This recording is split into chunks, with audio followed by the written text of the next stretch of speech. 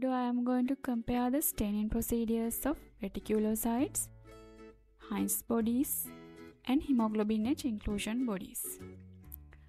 All these three staining procedures are done in vital conditions. That means in living conditions. This is a photograph of reticulocyte. You can see the reticulocytes precipitated inside the red cell.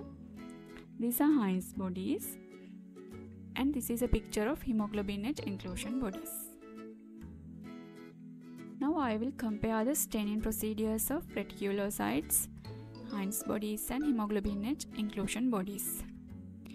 Normally we can see remnants of RNA as reticulocytes, and Heinz bodies are the derivatives of hemoglobin. Hemoglobin H inclusion bodies are unstable hemoglobin. Reticulocytes occur when in blood loss, hemolysis, bone marrow infiltration.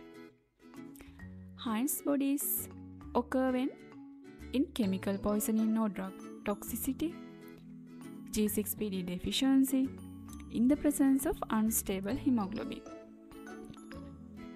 Hemoglobin H inclusion bodies can be seen in thalassemia patients and hemoglobin H disease. When staining reticulocytes, the blood to stain ratio is 1:1. That means when we add 1 volume of blood, we want to add 1 volume of stain. For the staining of Heinz bodies, we want to add 1 volume of blood to 4 volumes of stain. In hemoglobin H inclusion body staining procedure, we want to add 2 volumes of blood to 1 volume of stain. Reticulocyte staining procedure, we want to stain them at 37 degrees Celsius for 20 to 30 minutes. That means we incubate the tube at 37 degrees Celsius for 20 to 30 minutes. When in Heinz body preparation, the stain and blood mixed tube should be incubated at room temperature for 10 minutes.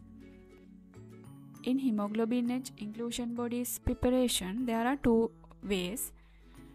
We can incubate the tube at 37 degrees Celsius for 2 hours, or the tube can be incubated at room temperature for 4 hours. Normally the slide preparation is done in normal way using the feather technique. That means using a clean glass slide and a spreader.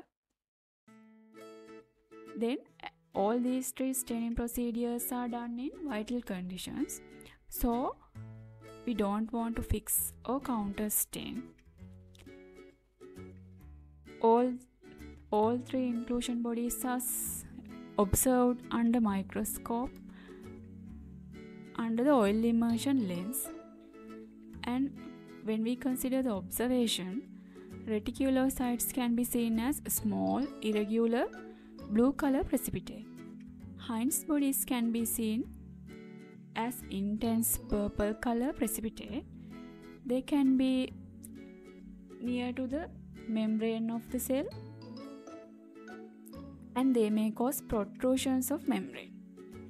Hemoglobin H inclusion bodies can be seen as multiple greenish blue dots. We call that as golf ball appearance. Thank you.